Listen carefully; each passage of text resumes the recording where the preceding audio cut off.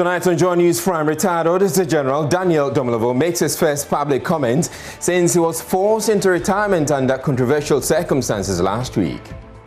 I would like to thank His Excellency, the former President, John Dramani Mahama, who appointed me as the Auditor General of Ghana. I thank him for the opportunity to serve my motherland. I also like to thank His Excellency, the President, Nana Addo Dankwa Akufo-Addo, for working with me. A coalition of CSOs against corruption has meanwhile accused the presidency and the audit service of unfairly targeting the retired Auditor General. The state believed that Mr. Domelevo was born on 1st June 1960 because the Audit Service Board Chair had decided that this is the date that he prefers. Is that how dates of birth are determined in this country? The CSOs are urging Mr. Domelevo to drag government to the Commission for Human Rights and Administrative Justice. We urge the Auditor General to take action against the Audit Service and the Presidency for administrative injustice. Minority raises alarm at the rate at which the country's untapped resources are being given away for loans, warning it leaves future governments with virtually nothing. Is that after borrowing so much, we have now crossed the IMF debt sustainability threshold of 70%. Ghana's debt to GDP ratio, according to Bank of Ghana, is 74.4%. Vice President calls for collaboration among petroleum industry players to build refineries in Africa. The COVID-19 pandemic. Also in the bulletin, brother of a 43-year-old woman who was allegedly murdered by the husband in their matrimonial home at East Legon says she was the victim of abuse. My name is Israel. Joy News Prime is coming to you live from our Founder for Studios at Kokomlimli here in Accra on your digital terrestrial TV because we're free to air, and also on DSTV channel 421 and GoTV channel 144.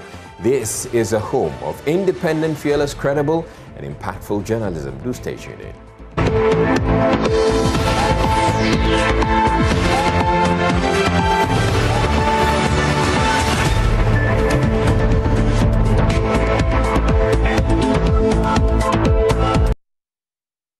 Retired Auditor General Daniel Domelevo has revealed President Akufo-Addo played a part in his acceptance of the appointment by former President John Mahama in 2016. The appointment was one of those made by Mr. Mahama just before he left office after losing the 2016 election, and which was criticized. Speaking for the first time since his forced retirement last week, Mr. Domelevo expressed gratitude to both the President and his predecessor, John Mahama, as well as all Ghanaians. At a Thanksgiving Mass a few hours ago at the Christ the King Catholic Church here in Accra, he explained how the then President-elect Nana Akufo-Addo reached out to him and encouraged him to take up the job. I would like to thank His Excellency, the former President, John Dramani Mahama, who appointed me as the Auditor General of Ghana. I thank him for the opportunity to serve my motherland. I also like to thank His Excellency, the President, Nana Addo Dankwa Akufo-Addo, for working with me. In fact, in 2016, when I was appointed and I was confused as to whether I should accept or reject, a call came through from Dr. Matthew Opoku Prempeh. And after greeting me, he said, hold on for the President-elect. So Nana Addo Dankwa Akufo-Addo encouraged me and said, go and take the job. That's why I am very grateful to him. I am equally grateful to the board, the management and staff of the Audit Service. Some of them are here. And I must say, I'm very grateful to you and even to the whole public service. I must say to the anti-corruption CSOs or institutions fighting corruption, I am very grateful. If you fight corruption alone, you will not last. Corruption is one dangerous enemy you can't fight alone. And you can't fight quietly. If you fight corruption quietly, you will be finished in a minute. So they have been with me together with the press. In fact, the press, I'm very grateful to you. You have been a big support to me in all that has happened over the years. Meanwhile, the Bishop of the Keta Kachi Diocese of the Catholic Church, Most Reverend Gabriel Kumoje, praised Mr. Domelevo for reigniting the hope that Ghana could still win its fight against corruption. We are here to appreciate you and to appreciate your family, that even for a short while, you have really made a mark. You have demonstrated to the world that Ghana is not over, that there are good people in Ghana. There are good and sincere people. There are committed people in Ghana. And if we can all allow our goodness, our sincerity, the values we learned at home, the values we learn in our churches as Christians, the values we learn as people who are educated to rule our country, nobody will be poor, nobody will suffer. And all of us will be able to live as if we are on the promised land. And so we are very grateful for what you have done in this short time, and we are asking God to continue to bless you, to protect you. I told him that at one point I was discouraged that Ghana, in the fight against corruption, we are not going to win. It's like we have lost it. But at least when he came, he gave us some hope. I will say that hope is not yet gone. You have set a tradition. You have set a certain pace. And that is one of the things we are thanking God for. And I know the many people who helped you there will continue with that fight. And I know that God will continue to help you to continue with that truthfulness and the value of sincerity and probity. In a related development, the Coalition of CSOs Against Corruption says the Supreme Court must urgently resolve the pending cases relating to the Auditor General Daniel Domelevo's forced 167 days leave. The group on Wednesday accused the Presidency and the Audit Service Board of unfairly targeting Mr. Domelevo, leading to his retirement. Mr. Domelevo was directed by the Presidency to take his accumulated 167 days leave and was later asked to proceed on retirement despite disagreement about his date of birth. The CSOs have been speaking on the matter. There is more in the following News Desk report. Through his diligence and commitment to protecting the public purse, Mr. Domelevo successfully recovered for the state tens of millions of cedis in unauthorized spending or misappropriated funds. The Auditor General became a poster boy for anti-corruption crusaders arising from his utilization of his surcharge and disallowance powers. The Office of the Auditor General, leveraging his surcharge and disallowance powers, successfully recovered a total of $67.32 million, which is about $11.7 million, into government coffers. Second, improvement in asset declaration administration. Under his leadership, the Office of the Auditor General implemented an electronic data system to handle declarations made by public officers with respect to their assets and liabilities. Two cases pending at Ghana Supreme Court both challenge President Akufo-Addo's directive that he proceeds on leave. Mr. Domelevo has since returned from leave and asked to retire. The CSOs say the Apex Court must rule on the cases. The President's action. The suits border on the broader issue of whether or not a president could exercise administrative authority over independent constitutional bodies. Therefore, it is important for the Supreme Court to deal with these suits expeditiously to prevent any such action by a future president. In the interest of promoting good governance, constitutionalism, and public accountability, we do call on the Supreme Court to deal with these suits as soon as practicable. We also urge the Auditor General to take action against the Audit Service and the Presidency for administrative injustice. This is a matter that should definitely go to Shraj, because I think the Auditor General, for the interest of posterity, his own integrity, it's a matter that has to be established as a matter of law. that it cannot be just some administrative choice to certify that he was born on the day that he says he was not born. So it's just really an oddity. And the only way you can deal with that is to invite Sraj to intervene and allow him to present the documentation that he has made, to the board, which the board said it was inadmissible.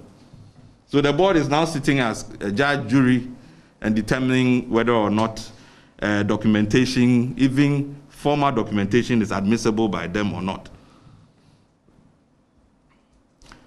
The antecedents of the Domelevo matter has left a sour taste in our mouths and led us to question the commitment of our leaders to accountable governance. It is a wake-up call to all well-meaning Ghanaians to be citizens and not spectators, to speak up and not stay silent when such manifestly unfair treatment is meted out to individuals who are trying to do their job, and to do so with integrity. And doing it in the public interest. This is one of the things that we complain about almost on a daily basis. Now, when we find people who are trying to help promote the public interest, we do this to them. Which young people are going to follow suit to do what is right? If we want social and economic transformation, silence is not an option. And after 64 years of independence, we owe it to this generation to chart a true democratic path that is inclusive and meritocratic. So thank you all for your attention, and God bless you, and we'll take your questions. They insist the Auditor General was unfairly targeted. Should the state believe that Mr. Domelevo was born on 1st June 1960 because the Audit Service Board Chair has decided that this is the date that he prefers? Is that how dates of birth are determined in this country? All right, and joining us right now on the phone is Edem Senanu. He is the co-chair of the Citizens Movement Against Corruption and a member of the Coalition Against Corruption. Thank you very much, Mr. Senanu. Now, since this news conference this afternoon, I know that you have met Mr. Domelevo, and the comments we're getting from him at the Thanksgiving service, or what we've heard him say, is that he's grateful to the president, and he also indicated that it was actually the president who convinced him that he should take up the job when he was offered that job in 2016. Now, what do you make of those comments, especially when we're all thinking, or everybody else or the coalition is thinking, that he shouldn't just let the matter rest? Oh, well, I mean, it was a pleasant surprise to hear from Mr. Domelevo that actually it was His Excellency Nana Addo Dankwa Akufo-Addo who encouraged him prior to taking formally the position of president. That was good, and it was great that he said thank you to him as well. It does not take away the fact that there's a slur being cast on Mr. Domelevo at the end of his tenure. And we think that those records should be set straight. It's very unfair to him, and it's unfair to everybody else who knows that this man has done the right thing and stood up for what is good for this nation. So our position is that it ought to be taken to triage. It's an administrative justice thing. You can't be judge and jury in your own court. As it were alleged that he has done something wrong. He's not given the opportunity to adduce the evidence to show that this is not the fact, that's not the truth. And so we want him to take up that. And if he won't, we will take it up on his behalf with charge to ensure that the records are set straight. All right, Mr. Senanu, so here's a case where the man you're fighting for has, does not say, his comments, at least for today, doesn't suggest that he needs any kind of help. He seems to come across as, I'm fine with all that's happening. I don't know where you got that opinion from. It's well, at least by what he hasn't made that statement. Okay, he hasn't made that statement, but yeah. He had the opportunity to speak, and all he said was he's thankful to the president. He actually indicated that because he didn't want to get into but please, he was at his Thanksgiving program, and he wanted to stay focused on the fact that he was giving thanks to God and thanks to people. It doesn't take away from the fact that if somebody alleges that you have doctored your birth date and so on and so forth, All of that is a matter of fact. And all of us who are supporting him know that he's not too happy about that anyway. So it's not to take away his right to making sure that his name is cleared, and that kind of controversy does not stay in the public space over time. Mr. Senanu, does that suggest then, probably in your private conversations with him, that he intends to hold maybe or come out again and this time, state some facts? No, it doesn't suggest anything. What it does make clear is that there has been an injustice, we are all aware, and Mr. Domelevo doesn't have to speak for himself. Those of us who engage with him know that this is really unfair to him. If he's so minded as to take it up with Traj, that would be great. If he doesn't, we'll make sure that this issue is taken up so that his name is cleared completely. So you're saying that even without his consent, you'll still go ahead with Traj? Absolutely, because we know what the facts are. All right. In your conversations with him, I know you met him a short while ago at the mass he held this afternoon. Did you have that kind of conversation? And is he taking up your offer to help him, Traj?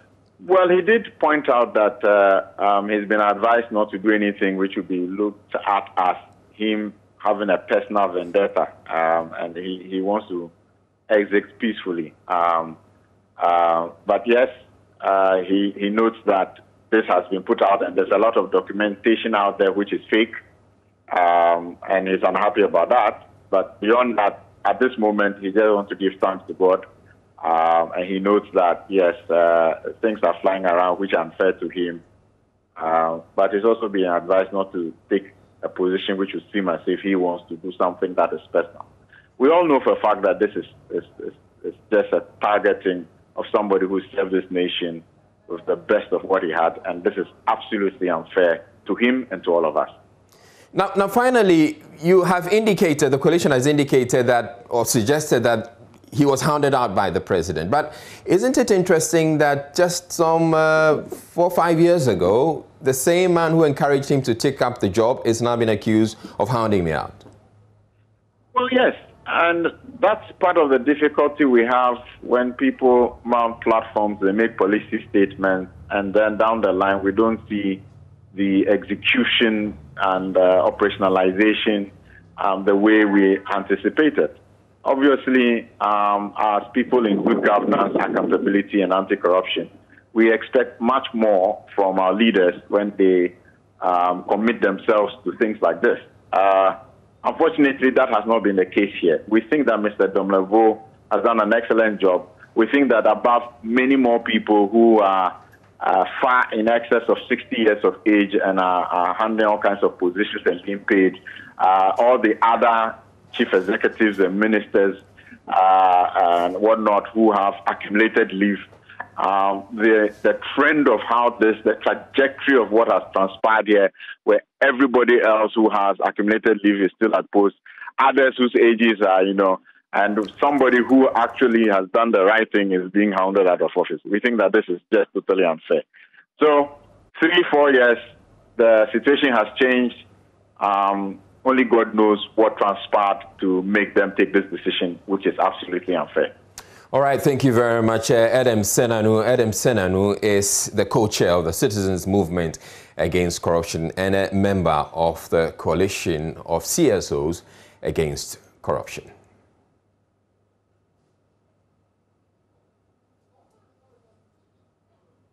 You're watching Joy News Prime. We're taking a break, but still ahead in the bulletin, Minority raises alarm at the rates at which the country's untapped resources are being given away for loans, warning it leaves future governments with virtually nothing.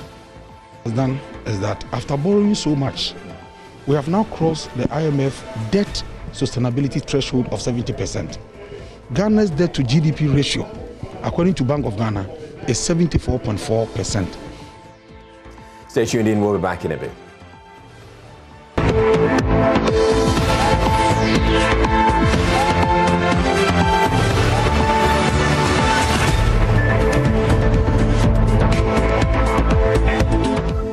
Welcome back to Joy News Prime. The minority has described President Akufo-Addo's State of the Nation address as misleading and fraught with factual inaccuracies which do not reflect the true state of affairs in the country. In the view of the NDC MPs, the poverty rate has increased under the administration. They also accused the president of ballooning the country's national debt, arguing that the current administration has borrowed 165 billion cedis in 4 years, bringing the country's debt to a total of 286.9 billion cedis. This, according to the NDC, means every Ghanaian owes 9,500 cedis. The MPs have been debating the president's address on the floor of the House. Speaker, there is extreme polarization with accentuated poverty among Ghanaians in Ghana. In fact, in the last 4 years, the Nana Addo government has plundered this nation into a quandary. Mr. Speaker, in 2016, December 2016, the total debt of our nation stood at 122 billion Ghana cedis. I'm saying 122 billion cedis because that was what the president told this House in the State of the Nation address in 2017. Mr. Speaker, that is the debt of our nation from the 6th of March 1957 to December 2016. 59 years as a nation, our debt was 122 billion. In December 2020, the debt of our nation has been ballooned to 286.9 billion, according to Bank of Ghana. 286.9 billion, indicating that within the last 4 years, the NPP government has increased our total debt stock by a whopping 165 billion Ghana cedis. Was admitting the impact of COVID and how especially the private sector has been struggling. What we did not see was a clear direction, a clear strategy, a stimulus plan to really save the private sector. The president was very proud in talking about how government has succeeded in protecting jobs and incomes of public sector workers. Mr. Speaker, what is the percentage of public sector workers? The business of government is to create the enabling environment for the private sector to create jobs. And we know as we speak today that what the private sector needs. Last 2 weeks we were hearing Buta talking about increase in taxes and the challenges of simply doing business in Ghana. What is government doing in these critical times to really lower taxes and make it easy? Reduce regulation. Let's see how we are doing on the ease of doing business. And Ghana's position on the World Corruption Index. Are we improving or are we getting worse? Are we encouraging people to invest in our country? These are very critical. The sharp rebuttal of the side of the House, the majority side of the House, argue that the address delivered by the president is top-notch and reflects what pertains in the lives of people. The MPs observed that in spite of the pandemic, President Akufo-Addo demonstrated leadership by easing the burden of the pandemic on Ghanaians. Public for giving us a state of the nation which was very appropriate and apt about what is happening in Ghana. Mr. Speaker, the state of the nation address has two aspects. The historical aspect and the current aspect. Mr. Speaker, it was exciting to hear from the President about the Oba Atampa Cares Ghana program. This Oba Atampa program is a program to bring $100 billion cedis into the economy to really transform the economy from post-COVID or COVID times to post-COVID situations. Mr. Speaker, those of us who are in education very excited about Oba Atampa because the first project under Oba Atampa is supporting commercial farming. The second project is about building the country's light manufacturing sector. The third project, Mr. Speaker, is developing engineering, machine tools, and ICT digital economy. Those of us in education and training see it as digitizing Ghana's education. Mr. Speaker, the sixth project, establishing Ghana as a flat regional hub, translates into education as establishing Ghana as an educational hub in the West Africa sub-region. Still in Parliament, the minority is warning the rate at which the current NPP administration is exploiting future revenue due the country will leave subsequent governments with virtually nothing to run the affairs of state. The opposition MPs cite, among others, the collateralization of Get Fund revenue for 10 years and the monetization of cocoa trees for $600 million for a period of 7 years. MP for Isunafo South, Eric Opoku, says the practice amounts to mortgaging the country's future. Is that after borrowing so much, we have now crossed the IMF debt sustainability threshold of 70%. Ghana's debt to GDP ratio, according to Bank of Ghana, is 74.4%. Even though IMF projects 76.7%, Bank of Ghana is saying 74.4%. But whatever it is, we have crossed the threshold. That gives the indication that Ghana now finds itself in a situation where we borrow to pay interest on loans. And we have nothing or little for investment in productive areas that can engender growth, create jobs, and reduce poverty in the country. That is the situation now. So government wanted to have a scheme to borrow, but not add the amount borrowed to the public debt. So what they decided to do is to securitize future revenues. Yes, monetize future revenues, like the Get Fund. You know, through the Get Fund, Ghanaians pay for the development of education. Now, in the next 10 years, they've taken 1.5 billion from the Chinese. So when you pay that tax, that money should go to the Chinese. So a sizable percentage of the Get Fund now belong to the Chinese because of the securitization, because of the $1.5 billion they've taken. And that is for a period of... For 10 years. 10 years. Yes. A decade. Yes, a whole decade. So in the next 10 years, we are going to have challenges in respect of education financing. And that is the challenge now. Then you go to the energy sector. You realize that you know of this energy sector debt, the legacy debt. Yeah. It has been there for a long time. But President Mahama decided to take a bold decision to deal with it once and for all. That was why in 2015 he introduced the Energy Sector Levies Act. You recall the controversies that emerged after its passage.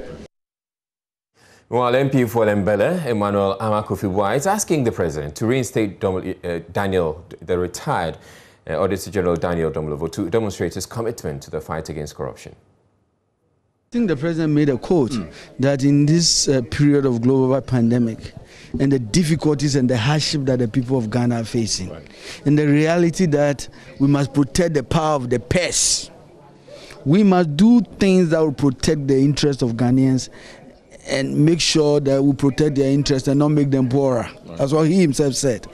And so I said as a commitment, the president must reinstate the Auditor General, and for good reason. The overwhelming majority of Ghanaians believe that this Auditor General was doing a good job. The overwhelming majority. And that's the truth. The president can do his own survey.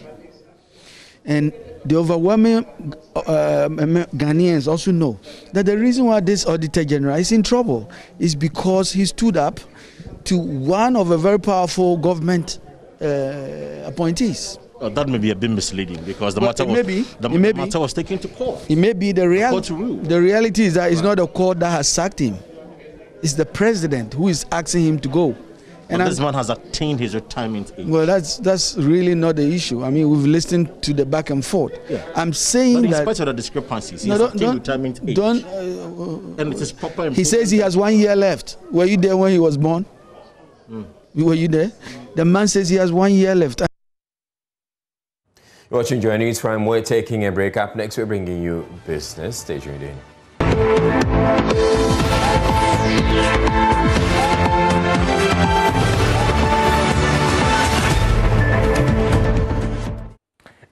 Hello, good evening. Time for business. I'm Charles Aite. Now, the Vice President, Dr. Mahmoud Bawumia, is calling on petroleum industry players in Africa to consider partnerships in building petroleum storage facilities and refineries. Now, his call follows the protectionist move adopted by some major oil-producing countries and the emergence of COVID-19. According to him, the establishment of such facilities will help the continent to be self-sufficient in such events when national oil companies may not be able to meet the demand of the continent. He made the call in his opening address at the virtual petroleum conference hosted by the Chamber of Bulk Oil Distributor, Ghana. The COVID-19 pandemic and the protectionist interventions by major suppliers to Africa is a wake-up call for African nations to cooperate more in building a self-sustaining continent. While national refineries may be commercially unsustainable in some cases, we should be cooperating in the development of regional assets, including refineries and logistical assets, to achieve the economies of scale required for commercial viability. This drives productivity and puts our able youth to work, which in turn preserves and enriches their dignity. The African Continental Free Trade Agreement is set to become the largest free trade area in the world, with a market of 1.2 billion Africans.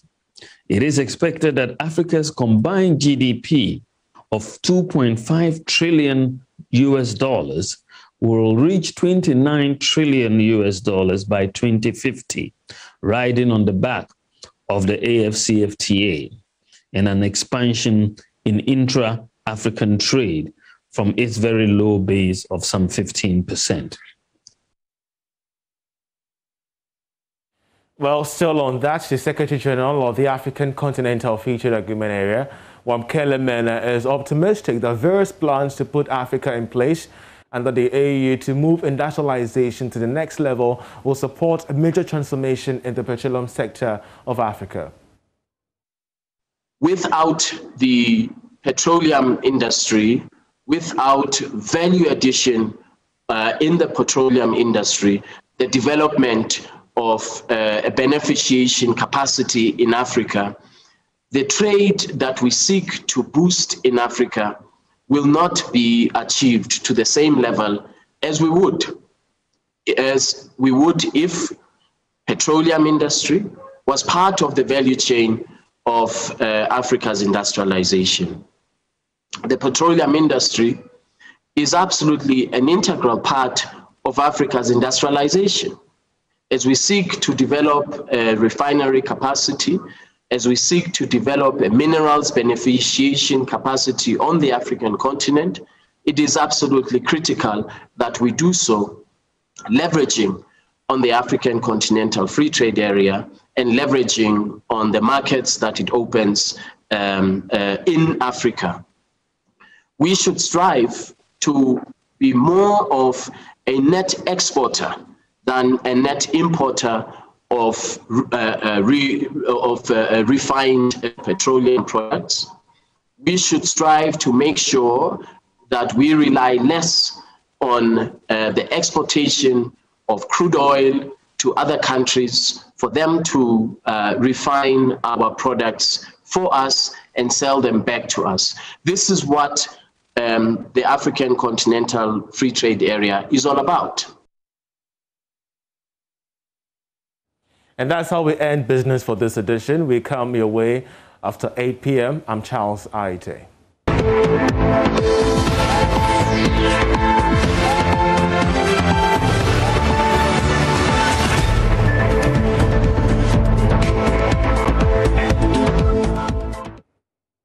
Hello, good evening and welcome to the sports segment with me, Rick Wampofa. We do start off with the biggest story making the rounds on the local scene, and that has to do with the Asante Kotoko striker Kwame Opoku, who is close to sealing a transfer to Algeria after an outstanding debut season with Ghanaian giants Asante Kotoko. According to Insura FM Sport, Opoku's agent Philip Baini has confirmed the striker is heading to USM Alger. The deal is expected to be finalized this week. We do have more for you in the following report. Kotoko will reportedly earn €300,000 from the transfer of Opoku, who has been their best player this season. The report adds Opoku has agreed to sign a 3-year contract and will receive €15,000 per month. Opoku's last game for Kotoko was today's Ghana Premier League outstanding match against Ken Faisal. He joined Kotoko in October 2020 from second-tier side in Kranza Warriors and has been in great scoring form. Opoku is Kotoko's top scorer with 8 goals in 19 games across all competitions. Should the move be successful, Opoku will be the second high-profile player to leave the Ghana Premier League. Daniel Lomote was the first as he secured a lucrative transfer to Algerian top flight AS Setif in January after scoring 8 goals in the league. Still talking transfers, Ghana Premier League side, Ebusia Drafts have confirmed the signing of Japanese striker Jindo Morishita. Now, the 25-year-old will play for Drafts until the end of the current season. Jindo Morishita has a strong aspiration to build a new relationship between Japan and the African continent, especially Ghana, through football. Sen Power Holdings sponsored the signing to join the Ghana Premier League side, Cape Coast Mysterious Ebusia Drafts. And Sen Power Holdings is also a wholly owned Ghanaian power producer, which partners, among others, Sumitomo Corporation, a leading Japanese Fortune 500 global trading and business investment company. Drafts are currently 9th on the league log with 23 points after the first round. Remember, Jindo Morishita makes history as he would become the first Japanese to play in the Ghana Premier League. Let's see what he asked to this Ebusia Draft side in the second round of the Ghana Premier League. But to some more stories where President of the Ghana Football Association, Keto Kraku, believes Ghana football would rub shoulders with the best teams in the world with the right investment. He made the disclosure when the Black Satellites presented the 2021 Under-20 AFCON trophy to the President Nana Addo Dankwa Akufo-Addo at the Jubilee House last night. Here's a report by Joyce Sports' Muftar Nabila Abdullahi. President of the Ghana Football Association, Ket Okreku, called on the government of the country to throw their weight behind football to ensure continued success. Ghana football has a lot of potential. Indeed, the investment levels that this team has seen has resulted in the victory that we are all cherishing and celebrating today. But it is also true that if association football gets absolute and maximum support, not only from government, but also from the public sector, football can take Ghana into millions of homes. Football, perhaps, can also assist us in our hospitality, in our tourism strategy. Football, perhaps, is the most powerful tool that touches every heart in the world. Football brings everybody together. And it's our hope that your avowed mission of ensuring that all our national team coaches are paid monthly will see the light of the day. Our coaches are ready to go the extra mile to bring glory. Our players are ready. The management is ready. Ket Okreku is confident that winning the Under-20 African Cup of Nations is not going to be a one-off. He said, with continued support from the government of the country, the GFA will put Ghana football at the highest pedestal. Mr. President, I remember very well one important question that you posed to me. And your question was very simple. When would we start to bring back the trophies to Ghana? When would we start to love our sport called football once again? Mr. President, our appearance here is to give you a small taste of what the future holds for Ghana football. And our belief is that with the right level of support, just like we received on the journey to Benin and to Mauritius, this will just be the tip of the iceberg. And Ghana will bring back the love. Ghana will win more trophies. And Ghana will be at the apex of not only African football, but world football. The Black Satellites of Ghana won the Under-20 African Cup of Nations Championship after beating Uganda 2-0 in the final. Now, before we go, in about 8 minutes, Barcelona would be looking for a miracle, one that they had just about 4 years ago against the same opponents when they beat them by 6-1 to complete one of the most remarkable comebacks in Champions League history. This time, they need at least 4 goals against the same side in Paris Saint-Germain in Paris. And we're bringing you live commentary of that match on Joy 99.7, which starts in just about 5 minutes. So you can head there in case you're interested in FC Barcelona versus Paris Saint-Germain. My name is Oriku Ampofu, and that's how we wrap up the sport for this first segment.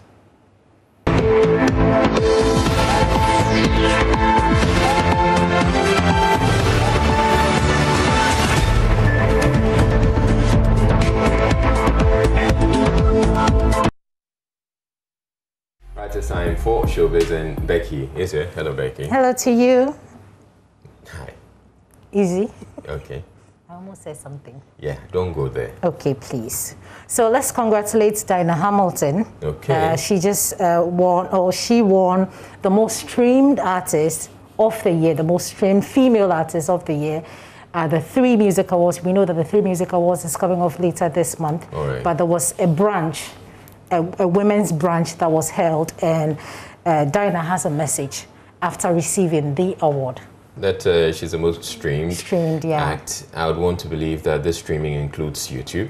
Yes. Because, yeah, I'm one of those who's been to YouTube a number of times just to listen. And you're saying, can you do it? Raise your voice a little bit. Not tonight. I'll give that to you another time. Do you know MOG Music? He's a gospel musician. He says that he don't mind working with the LGBT plus. Is it LGBTQI plus community? I mean, he has his own reasons why he's been saying that. I don't mind working with an LGBT person. There are people that need to you need to show them love. If we are saying that what they're doing is wrong, the only way we can correct them is through love. But when we despise them and push them away, it's not going to bring any change. They'll still keep on doing what they're doing. So when you show them love and you preach the message of Christ as it is, the original content as it is to them, it brings them to light and to bear that, look, probably what we are doing is wrong, or we need to do it this way rather. This is the right way and all that. So you show them love, you teach them the right way, and before you know it, they change. All right, so we all tend to be working with people. We don't ask for their sexual orientation before we do business with them, or we work with them. We don't have a choice. Yeah. Let them go about their business. Yeah, we don't know.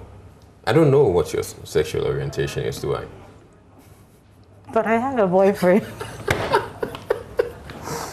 Oh, I almost had a boyfriend. Okay. But I don't have a boyfriend. Okay. Why? Why you have to actually bring it up? Well, you brought it up. Let's talk about, have you taken your job? Yeah, I have. Okay, so Adam is telling everyone out there, Ghanaians, to make sure that you take your job and just disregard all the myth around taking the job, that it will make you forget things, it will make you...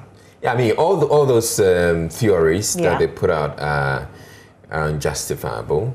And I've taken my jab. I can actually share my video. I posted my video on Facebook, and I can share that. So Adam is just, I think we should pull that up. Adam is just, adding his voice to the president's voice, your voice, and everybody else. Make an informed decision on what has to be done. Don't make your decisions based on perception, based on what your assumptions are, based on what you've heard other people say. Do your due diligence, research, read, find out, and it will help you to make the best decision in these circumstances if the vaccine is something you should take or not. But it shouldn't be based on rumors, it shouldn't be based on tabloids, it shouldn't be based on what you see on social media. Get the facts. Final words, Bevu Nation, Bevu Nation. Right, so I took my jab, nothing has happened to me. Yeah, do we have that video, David? I'm not sure if we do, but we'll get that video before we end it. So before we go though, Moesha, it's her birthday today, and she decided to remake Beyonce's Diva video or song. So Moesha is like the only new musician who has released a video without a song. Moesha? Yeah, Moesha Budon. She's an actress. Yeah, and you say she's a musician too? Well, she just released. So I decided to put together the actual video. Okay. And Moesha's video. We're going to put that, Becky, you should put that on our Facebook page and ask people whether it's a hit or miss. But what do you think? I mean, I think for the first time, you know, trying something out, and this is Queen Bee we're talking about, and she did it, I don't want to say flawlessly. She tried. Okay. So 80%. You'll give her 80%. Yeah, how about you? All right. Okay, let's get to see my vaccination video. That's oh yeah. All right, so did you feel any pain though? No, not really. What? I just sat there and just asked them to give me the job. They gave me the job, and but you had headache afterwards. Bit of headache later on. Me too. Yeah. I had headache. I thought I was hallucinating at some point. I also have Araba Kumson's video. Okay. And I have Aisha's video when they both took the job. Do we have Aisha's video somewhere? Maybe tomorrow. Okay. See, I just took it. So like people should go out there and take the... And then I gave everybody else a wink when I was done. Oh, you gave them a wink? Everybody. It's a special wink, like winky stuff. It's for... special people. Okay, all right. Thank you very much, Becky. Let's say hello to Joe Metal. He's watching. Hi, Joe Metal. He said that he's working on something that will blow the minds of know gospel lovers, obviously. Okay. Well, if you're doing that, then I'd also want to say a shout out to Pusha.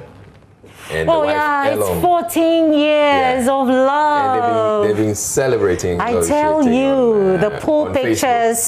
Damn, we can't post this here. So congratulations to you guys. Yeah, we love you. Okay, so that'll be it for Showbiz. But there's more news on the Journeys Channel 2 station. A mass burial will be held for 12 teenagers who drowned at their Palm Beach on Tuesday. District authorities say they have concluded discussions with the families of children in that regard. The arrangement was announced on Wednesday when a government delegation led by the Minister for Fisheries and Aquaculture Development, Mavis Hawa-Kumsing, visited APAM to commiserate with the victims' families. Richard Kojunyako has more in the following report. The survivors are out of their hospital beds and have been recounting varying tales about how they got to the beach and how they nearly lost their lives. We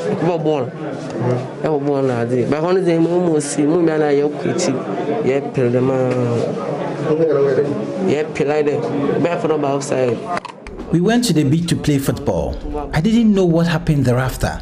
All I saw was that we were struggling. When I gained consciousness, I realized that they had brought me to the beach. I was gasping for breath.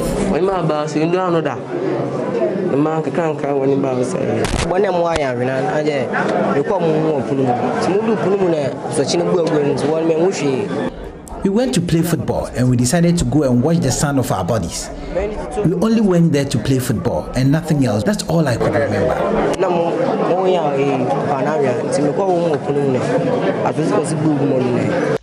Parents of the deceased still cannot come to terms with the death of their children. They recount varying tales of how their kids left the house and how the news of their death was broken to them. They came to tell me that my son had gone to swim and had drowned. It was heartbreaking. They told me that the elders were going to examine the situation and would come back. All I saw was the lifeless body of my child. Kofi is 60 years and attends school. Minister of Fisheries and Aquaculture Development, Mavis Hawa-Kumsing, led a government delegation to condole with the families. On my penny so fire cockessie and famremu. Ono so your bad tiny be. When you musanya abawu eti. I bring you condolences from the president. The president is also a parent and knows how it feels to lose precious ones like these. This is something that has not happened to just one or two people, but 12 teenagers. The country has indeed lost very precious souls. These children would have grown to occupy varying positions both locally and internationally. He sends me to condole with you, and that if he could do anything including paying so that the children could live, he would have done so. This is very unfortunate. God gives and God takes. Take heart. On my penny say me shamodi. Na me kan kire mo say. Nyame na eni mu senti. Ya dwe ho aye nti ase. Madam Hawa Kumsin presented some financial support to the families. For the traditional authorities, she urged them to perform the necessary rituals to prevent a further occurrence in the future. This year, no jina on my penny anemu. Motreka. The DCE acted on behalf of the president when this unfortunate situation happened. He settled the mortuary and the post-mortem expenses that amounted to over 6,000. We all know there are a lot of rituals to be done, and so the president has directed me to give the traditional authorities 10,000 to help in the performance of the necessary rituals to avert future occurrences. The president says we should give every family that has lost a child 1,000 Ghana cedis to help assist them in the final funeral rites. The president says whatever is left, he would be ready to support. I hear full. Now, a pie be a was say a you know, you'll find you a pie no nasa or how we SMBC a subium. So far, 2 parents have come out to complain that their children left the house on Sunday but have not returned. District authorities have concluded discussions on a mass burial with the families of the 12 teenagers, and the mass burial would come off on Tuesday, the 16th of March 2021. Richard Kwejunyako, Joy News. The brother of the 43-year-old woman allegedly killed by her husband in their East Legon matrimonial home says the deceased, Lillian Dejo, is a victim of domestic abuse but was scared to leave her marriage. The accused, Prince Charles Dejo, who is a group executive chairman of a conglomerate that deals in gold refinery, oil and gas and mining, has been charged with murder, remanded in police custody, and is expected to reappear on March 22 after allegedly killing her on March 6. Hans Peter Blasu says his sister is a victim of domestic abuse. Before the recent assault, there is a known occurrence dating several years back, which was resolved. However, since this tragic incident, her friends and confidants reveal she has over the years complained to them. My father called to break the news in a very short order. Yes, she did, and the content of the video is all over the internet. The complaint was that an argument led to her husband assaulting her, which the husband did not deny when confronted. We're hopeful that events leading to my sister's untimely death on the 6th of March, especially the occurrence of the brutal assault on the 1st of March, among other things, would definitely lead to us having justice. Well, joining us via Zoom now is a member of the Coalition on Domestic Violence Legislation in Ghana, Adolf Bekwe. He's also a clinical psychologist. Now, your coalition is calling for comprehensive police investigations into the matter. Now, how did the DV coalition receive this message? Is this just an isolated case, or this is really happening in many homes? Hello, Adolf. Hello. All right. So I'm asking, how are you seeing this particular case? Is this something that typically happens, that a woman who, as the brother is saying, tends to be abused in the home, refuses to leave and continues to stay in the family? Thank you very much, and our deepest condolences to the bereaved family. It is true, this is typical of domestic violence. Victims going through horrible experiences and failing to really step out of the relationship for so many reasons. Where to go, how to take care of the children, sometimes a family helping them to resolve the issues, not the right way. So it goes on and on and on. And by the time a woman, the research we have indicates that by the time a woman even steps out to the police station, assault might have happened 33 times.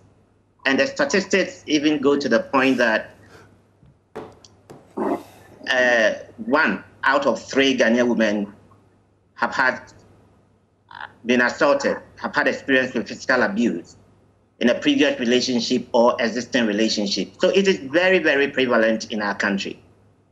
Now, how much abuse is too much? That is very interesting. It doesn't have to go beyond the first assault.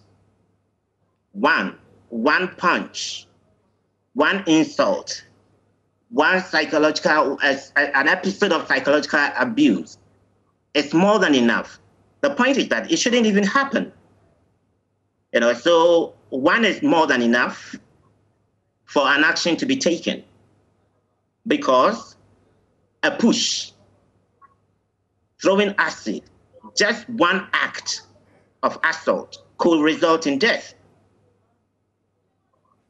Now, Adolf, we've heard the coalition and many advocates talk about the fact that women should just leave these homes immediately there's abuse, and you've just reiterated that. But this isn't ending. Why is it the case that, or will it ever end, and what will it take for women to just, or people who abuse generally, to just get the message that I need to leave? Well, it will end or be drastically reduced if society raises it as an issue. We all go to bed, don't talk about it, or talk about it sparingly until there is a huge case like this. Then it is making the news. I think that there is a need for sustained advocacy and intervention. Now, it is at the level of intervention that we are having difficulty. We have the legal frameworks to respond, yet what it takes, the material resources needed to make this happen, we do not have. DOSU is there, but DOSU alone doesn't resolve issues of domestic violence. It takes shelters, it takes psychological intervention, it takes training. There are so many, it is multidimensional, and we need a coordinated response. And I think that as a society, as a nation, we are not doing well. We are not doing well, and it is a pity that it must come to this point. And I have said early on that, yes, this has resulted in an unfortunate incident. A woman has lost her life. There are many ongoing, as we speak, that do not even register anywhere. Okay, and it will take really serious intervention, effort on the ground, sustained effort to provide services, to hold perpetrators accountable. There is so much impunity in the system. There's so much impunity. And so it takes a concerted effort, the center absolutely holding. Yeah. You've already indicated that it's important that we have the systems in place and the structures, DOSU and all of that. But you can have all that in place if the woman or the person who is a victim is refusing to speak up or report. This is not going to go anywhere. So would you probably encourage others who witness or know about these things, such as the brother, for instance, to go report? Oh, yes. I mean, any person who witnesses, medical doctors, any person who witnesses abuse can report. And we encourage people to report. And of course, we know the police will not expose you if you report. And it is also very important for me to emphasize that when such cases are reported, the police really take it seriously.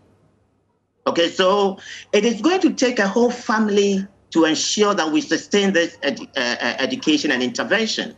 All right. Okay, I don't encourage women to stay in abusive relationship, but the question that you ask, where do I go? If a woman is in need of a shelter at the moment, where does the woman go? If the woman is in need of medical report and doesn't have money, where does the woman go? If a woman goes to report to the family, would the family believe her? Or would the family say that go and settle? Let us settle it out of court. Let us settle it. It is nothing. They will go to church. The church will say, let's pray about it.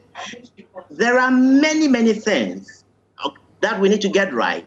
I mean, in the faith community, they will tell you that, okay, God hates divorce. And so all around you, you are encumbered. Right. The woman is alone. Any victim is alone in this exercise. And I think that we all must bow our heads in shame for living, for really, really leaving them alone to suffer. Mr. Ewuku-Bekwai, I'd want to give you 30 seconds. Just look into the camera. I'm sure there are many people who are watching right now who are victims and who probably may be contemplating suicide or may probably be getting close to the point of death. I want you to speak to them directly. Well, I think that I'm talking to all victims, potential victims. You don't deserve to be abused. No one deserves abuse. Marriage is not one of the crosses. Bad marriage is not one of the crosses that you have to carry. Be aware of the signals. Be aware of the red lights. There is help for you. There are hotlines available that you can call. Don't stay in there and die. It is not a virtue to endure abusive relationship. No one should convince you, not your mom, not your dad, not your pastor, to stay in abusive relationship and cut your life short. That is reprehensible. Step out and live out. Step out before something like this happens to you. All right. Thank you very much. The ACT Foundation has a hotline, 0243 7777773. Don't wait. Call now. Choose life and don't choose marriage. At the intersection of life and marriage, please choose life. All right, thank you very much, Adolf Ewuku-Bekwai. He's a clinical psychologist, and I just want to reiterate that if you're watching us right now and you happen to be a victim or a potential victim, please, it's not worth your life. We don't want you to die because you allowed yourselves to be abused and stay in an abusive marriage. Please do something about it. Now, the National Health Insurance Authority has moved in to support Yawa Ankra, the physically challenged woman with a special needs child whose story was aired on Joy News. The authority on Wednesday visited Yawa to sign her and her child onto the scheme for free and also presented them with some medical aid.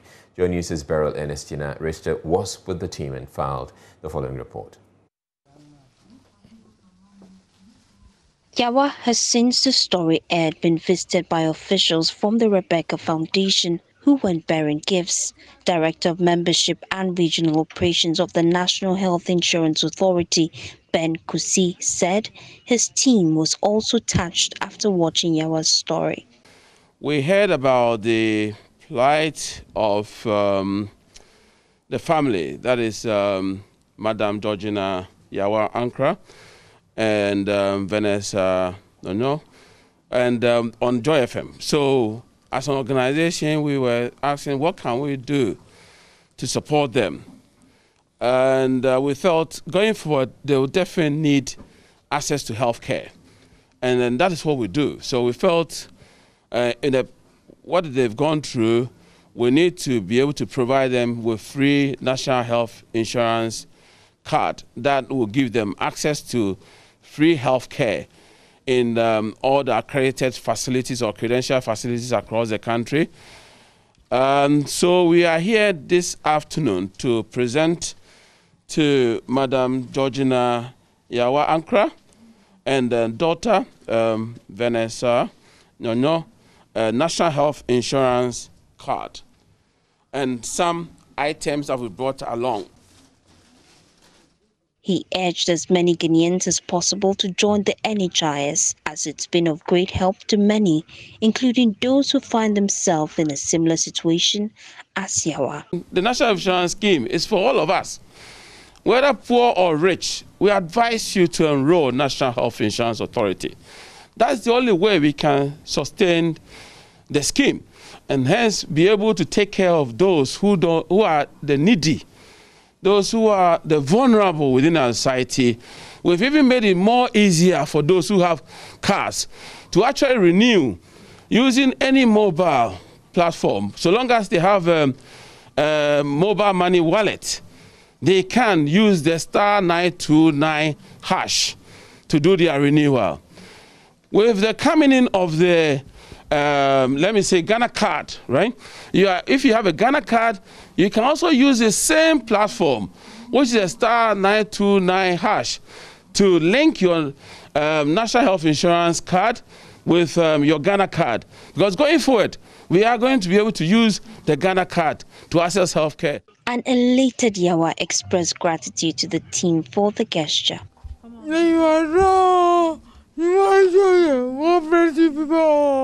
Thank you very much. Meanwhile, Deputy Director Marketing of the NHIA, Oswald Esuamensa, commended Joy News for highlighting the plight of Yawa. Joy FM, of course, all credit goes to you for making this possible. We ask that you continue to touch lives the way that you do. Yawa's neighbor, who acts as her caregiver, said there's been tremendous improvement in Yawa's condition since her discharge from the hospital weeks ago.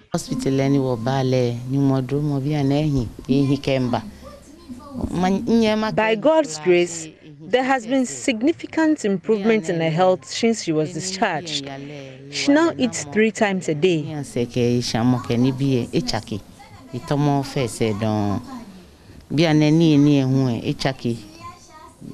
3 times a day.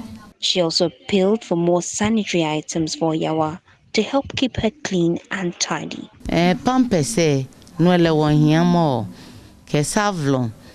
We need more sanitary pads and antiseptics for her. We also need PPEs like Veronica buckets and other forms of water storage for her, so she can maintain the COVID protocols and also be independent.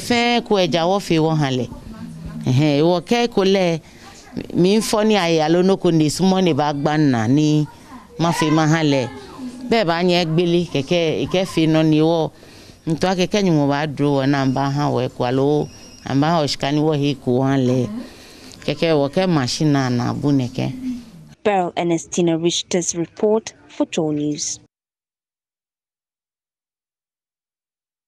Elsewhere, an 84-year-old woman has been displaced following a rainstorm that destroyed her home at Avetakopo in the Whole West District of the Volta region. Paulina Doe, who is disabled in the right arm and limbs on the right leg, has been compelled to convert her small kitchen into a living room to keep her belongings and pass the night. She's therefore appealing to the government and other philanthropic organizations to come to her aid as life has become unbearable for her. There's more in this report. Paulina Doe has spent her entire life living in Avetakpo, a satellite community in the Whole West District. According to her, she is childless, hence relies on some relatives and community members for survival.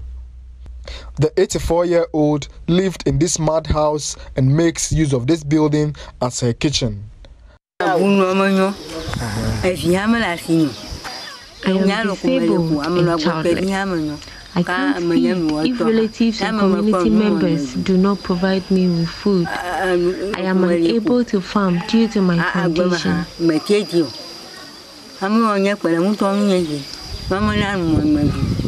Unfortunately, a rainstorm in early February caused damage to the building. She was only able to take this bag, which contains her clothing, while other belongings got trapped in the collapsed building. Paulina was left with no option but to convert her small kitchen into a multi-purpose room. It is a kitchen during the day and becomes a bedroom during the night. My house was destroyed last month by a storm. I can't do anything because I am disabled. My belongings are trapped in the room. Some other residents were also displaced by the storm. More than 20 houses suffered severe damages due to the storm. It was indeed a catastrophe here in Avetakpo. Of February, in the evening, I was called by one of the citizens from the town, Avetakpo, and informed me that there was a heavy rainstorm which destroyed a lot of houses, including mine. I informed my chief and the Queen Mother that this is what is happening in the town. I am suffering. My house has collapsed. I will be happy if I can be provided a befitting building and a kitchen. Paulina and the other affected residents are hoping help would come in earnest to help them to reconstruct and roof their houses, as it has been difficult to get a suitable place to lay their heads. Fred Kwame Asari, Joy News, Afetakpo.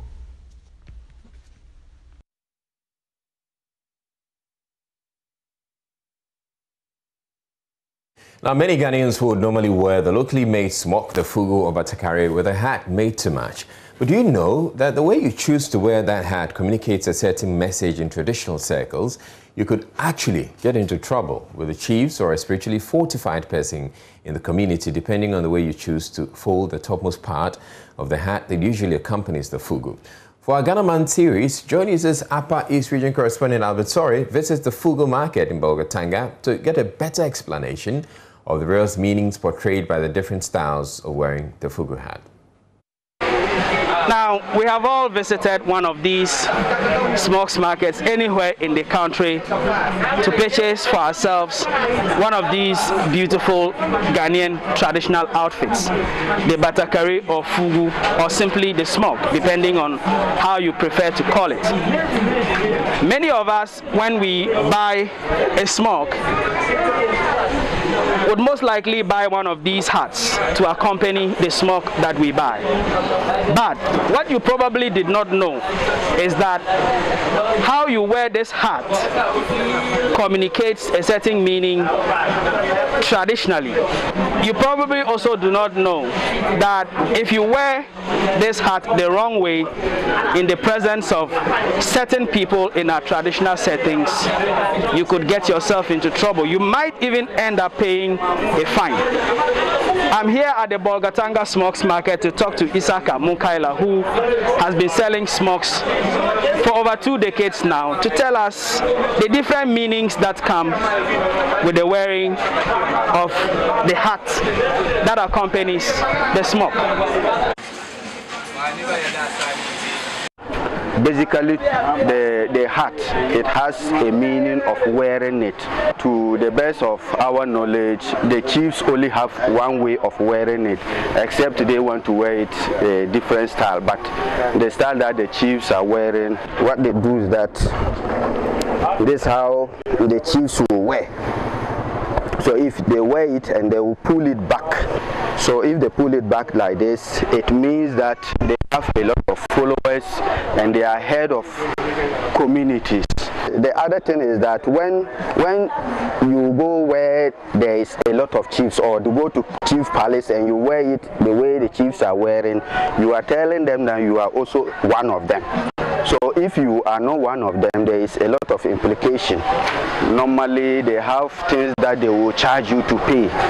Goats, ram, sheep and cows, depending on how the chief will take the issue. So therefore, if you are not a chief and you are a layman, you don't have to wear it the way the chiefs are wearing. The laymen, like some of us like this, we can leave it this way. If you leave it this way, you are only acknowledging the presence of God at everywhere you go. That one, it has no any implication. If you don't want it this way, you can pull it this way too. That's the right hand side. So the right hand side, the literal meaning too is that you belong to everybody, whether old, young, you are friends with anybody, so you don't have problem. So if you don't want it the right hand side and you pull it the left hand side, basically it's still the same meaning this way. It's still the same meaning. The other style is that when you pull it in front like this, it shows that spiritually you are spiritually strong. So So if you are spiritually strong, this is how you wear it. So if you are spiritually weak and you don't have a lot of juju, you don't venture to wear it this way. Because if you wear it this way, and anybody who is spiritually strong may see you and think that you are also strong, and he wants to try his juju on you to see how you are also strong. So therefore, you don't wear it this way. So after what I have learned from Munkaila today, I have decided that I will always wear the hat for my smoke this way. At least I'll be telling people that I am everybody's friend and I don't have a problem with anybody.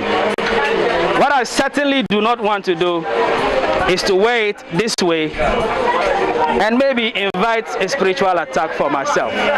Whichever way you see it, we are in the Ghana month, and traditional beliefs, traditional connotations, or whatever you want to call it, are all parts of the Ghanaian culture. So the next time you buy one of these, just be careful how you wear it and where you wear it the way you wear it. From the Bolgatanga Smokes Market, my name is Albert Sorry, reporting for Joy News. Well noted, Albert. That'll be it. We're taking a break now, and then we're bringing you more business to stay tuned in. And we're back with business. Economist Professor Godfred Bokpin is asking the government to be moderate with its economic projections so that expectations are not dashed. President Akufo-Addo, in his address to the country Tuesday, projected a growth rate of 5% for 2021. How government hopes to attain this will be outlined in the budget presentation slated for Friday. Professor Bokpin has been outlining some of the areas government has to tackle to facilitate quick post-COVID-19 economic recovery. We have to be moderate with our expectations because COVID has done a lot of havoc to our economy.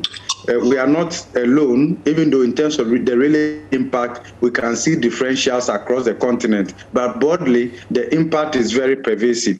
To that extent, in the presence of higher expenditure, and new expenditure patterns have emerged.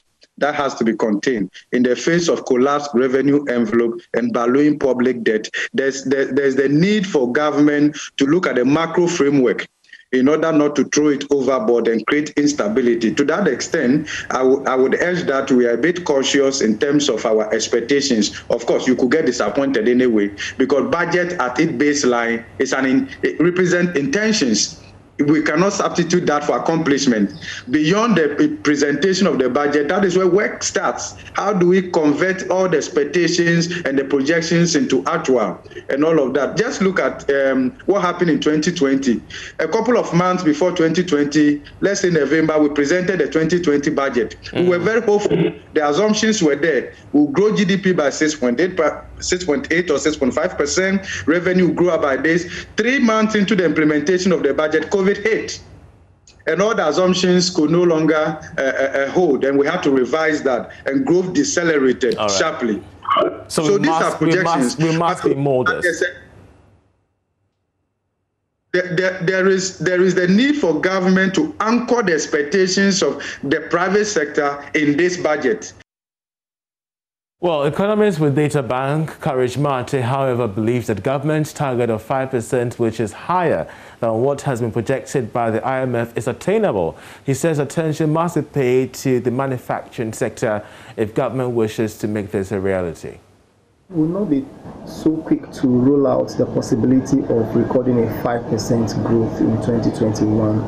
And I mean, first of all, if you look at our own quarterly report, which we published in the first quarter of this year, specifically in January this year, we observed and projected that growth for 2021 could range between 3.9% to 4.9%. And so if the government is seeing their growth forecast around 5%, well, that won't be too different from the upper band of our own projection, which is 4.9%. And I would not be quick to rule out their 5% growth expectations. And there are a number of reasons why we should not be that bearish on the growth outlook, even though we need to be cautious. The first point to note is that the economy contracted in the second quarter of last year and in the third quarter of last year at least. Now, based on these contractions, this low base has been created, and it will serve the basis for calculating the growth rate in 2021. The Ghana Real Estate Developers Association is calling on the government to provide real estate developers some tax incentives ahead of the budget presentation on Friday. According to the Vice President of the Association, Engineer Stephen Debra Ablomati, tax rebates, duty waivers, among other incentives, will help estate developers to contribute to at least 2 million housing units each and every year to curb the country's housing deficit. What we have realized is that there's actually a glut in the high-end property delivery, because each and every one of us want to engage in development where they can actually make some returns. But the point is, we have a lot of demand for buyers for affordable housing. People are not interested in developing this affordable housing for able Ghanaians who are ready to take delivery of these houses because of lack of motivation and incentives that is associated with that particular segment. So what we are looking forward for government to do for us, government having come out with strong initiative of going to set up set up a whole ministry that will focus on affordable housing to be able to deliver housing to Ghanaians. We're looking forward that we should be able to have some incentives coming out of this, for developers getting things like tax rebate, getting things like import duty waivers, developers who actually focus on affordable housing development, just so that we'll have the motivation to deliver housing to Ghanaians. And of course, that's how we end business. My name is Charles Ayete. Coming up next is sports this day.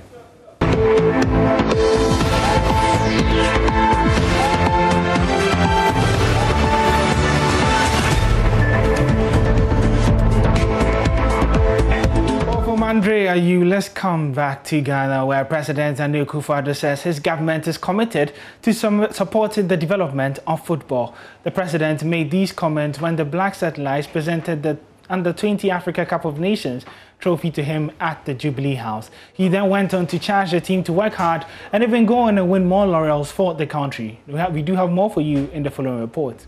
The national Under-20 team paid a courtesy call on the president of the country, Nana Addo Dankwa Akufo-Addo, to present the trophy they won in Mauritania. The success was the first time Ghana has won the competition in 12 years. The last time the country did was in 2009 in Rwanda. The president of the country said he is committed to providing all the necessary support for the game in the country.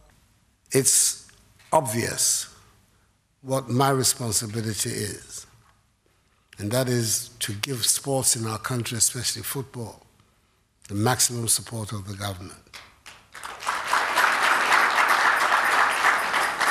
And we're going to try and do that. We're going to do our best to do that. Because without the support, it's difficult to go forward in any endeavor in life, especially in sports. We've seen what the modest support that was given to you, how it has played itself out. So that's my responsibility.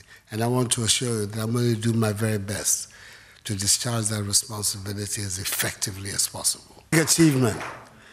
And it's the first of what I hope is going to be many, many, many cups for us.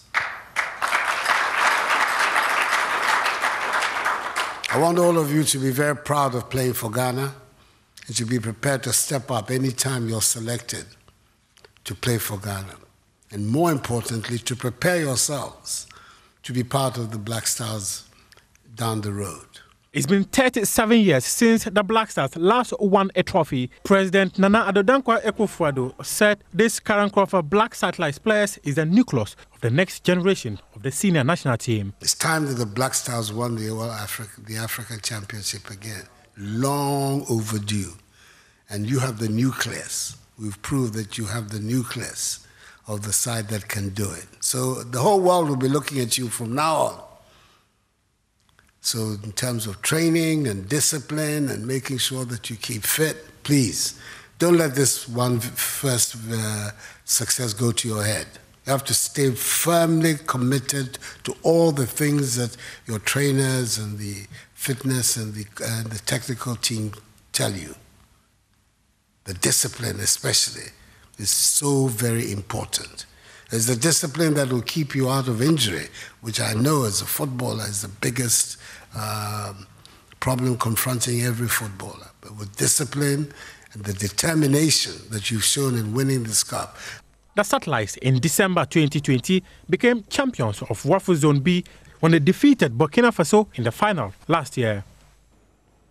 Before we wrap up, let's quickly catch up on some Champions League action. And our main game is Paris Saint-Germain versus Barcelona, which is currently live on Joy 99.7 FM. Paris Saint-Germain took the lead through a penalty by Kylian Mbappe.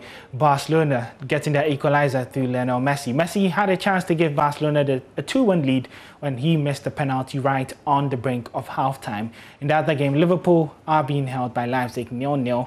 And Liverpool would certainly be happy with that result, considering they have a 2-0 aggregate lead. And that's how we wrap up the sport here. My name is Arik Wampov. All right, and that'll be all for the bulletin for this evening. I'm Israel Lai. Thank you very much for watching. Have a good night.